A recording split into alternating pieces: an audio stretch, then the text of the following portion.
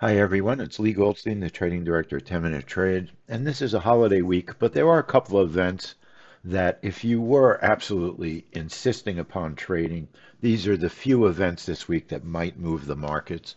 So let me show you what I came up with looking at the schedule. Tuesday, no events, Monday, no events, but Wednesday, I would not trade pending homes and Richmond manufacturing. That takes place at 10 o'clock, but I might watch it for the future to see if it has any reaction at all in the market, gold or the ES. The API report is on Wednesday this week at 4:30. That's a CL, an oil trade. API, it's been working well. You know, it's a holiday again. It could move the market a little bit. But on Thursday, you've got natural gas at 10:30, crude oil at 11.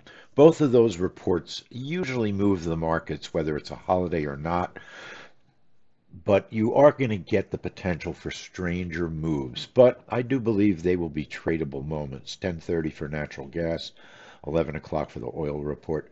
And then also on Thursday, the 7-year note auction. I think there's a possibility bonds could move on the auction. That's a 101 event. And then Friday, just watch Chicago PMI at 9:45 in the morning. That's not worth trading this week.